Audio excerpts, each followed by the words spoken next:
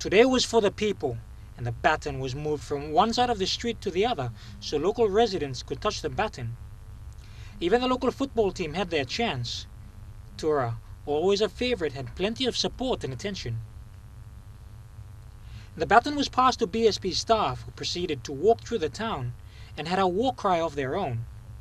Go BSP! Go PNG! Go for gold! Next up, a visit to Wabag Primary School. The baton given to the headmaster, who took it up to the students waiting on the sport grounds, their excitement and enthusiasm on show. Traveling past the market, a quick stop at the local hospital, then back on the road with more schools to visit. First up, Unde Primary, where children lined up to touch the baton. Close to the border between Enga and Western Highlands, they stopped at the border post. There, they were met by Miriam Kutau, a PNG athlete just returning home from competition in Australia.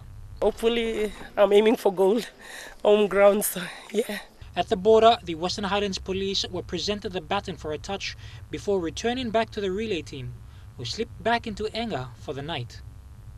The oil search baton relay continues.